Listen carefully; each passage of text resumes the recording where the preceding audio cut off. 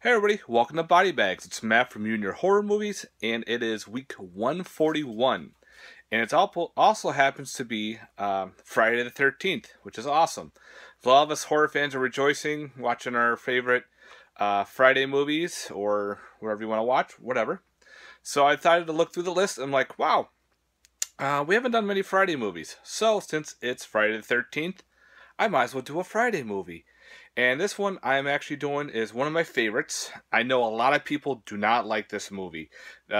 Whatever, it's my personal opinion. I find it fun. It's got a few of my favorite kills in it. And that is Friday the 13th Part 7, The New Blood. Yes, you have Kane Hodder reprising his role as Jason. And takes place after Part 6. After Tommy Jarvis chains him in the water and supposedly kills him, we end up with Part 7 now, with a young Tina. Tina has these telekinetic powers. She is brought back to camp with her mother and her psychologist doctor. And they start trying to work with her, to help control her powers. Well, with one session, she ends up awakening Jason by accident. And Jason breaks loose from his watery grave. And of course, starts going on a killing spree and starts killing campers and the partying kids next door. So now Tina's got to warn the kids and figure out how to use her psychic powers.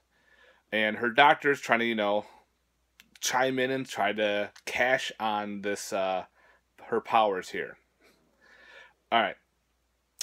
My thoughts on this film. I said I enjoy this movie. I find it a lot of fun. It's pretty much Jason versus Carrie in this whole type of movie. A lot of cool special effects happening with the telekinetic powers. How she can move certain cables and floorboards and the mask on Jason. Now, I'll probably give some spoilers in this. This movie's from 1988. So, a lot of us horror fans have seen all the Fridays, so if I spoil it for you, too bad. Again, some of my favorite kills are in this movie. The one where Jason picks up a toy horn and throws it into a girl's socket. Just plunks it in her. This also has the famous sleeping bag scene where Jason picks up a girl in the sleeping bag and slams her against the tree, which is hysterical. I said Kane Hodder reprises his role again as Jason Voorhees, and pretty insane. Again, this is the second installment of the zombie Jason. Because after Part 6, he already becomes a zombie, so he pretty much stays this zombie monstrosity. A lot of good kills, got your good tit scenes. All in all, fun flick from the 80s. I know a lot of people dislike this movie, but come on. You got some other films that you should really dislike. She Goes to Hell. Jason X. But actually, I can still watch those. I enjoy those films as well. I could watch the whole series. And there's pretty much not one in the series I don't really like, except for, I think it was Jason Goes to Hell. Or it's X, I don't remember. Or the remake. Those three are my top low ones. But anyway, New Blood. So I guess now you have the battles between the two. High body count. Yeah, what can you say? It's fucking Jason and Crystal Lake, again, going on a murder spree, killing everybody. Yep.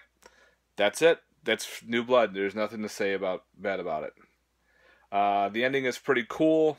I like how, again, Carrie versus Jason occurs. How she uses a lot of the psychic powers to fight him off. Fun flick. Again, if you've never seen it, what's wrong with you? Watch it. Alright, guys. Thanks very much for watching. I hope this little review was helpful. Kind of hard to review a film probably everyone has seen. But again, it is Friday the 13th. Why not review a Friday movie? Alright, guys. Thanks very much for watching. Check everyone else's out on Body Bags. Please like and subscribe on the Body Bags channel. Thanks very much, guys. Have a good one. Peace.